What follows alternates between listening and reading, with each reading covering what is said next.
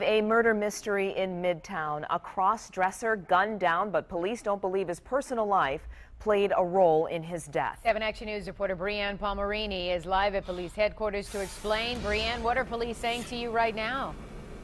Well, police are not saying very much about the victim at all. They will say they are doing this like any other homicide, investigating this just as normal.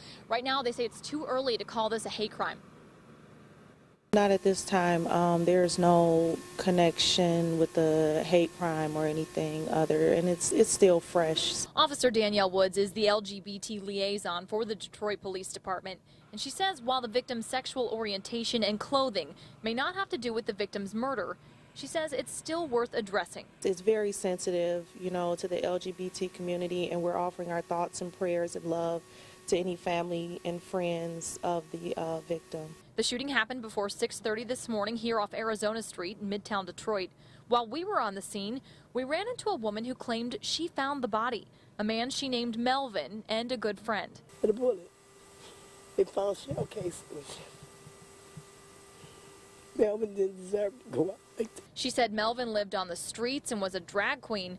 We asked her why she thought he was targeted, but she was at a loss. I couldn't even tell you. I don't even know.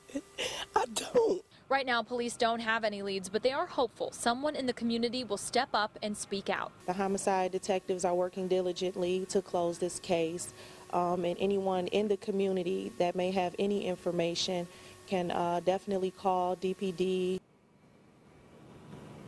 You can also call Crime Stoppers and leave an anonymous tip. That number is 1-800-SPEAK-UP. Live in downtown Detroit, Brianne Palmerini, 7 Action News.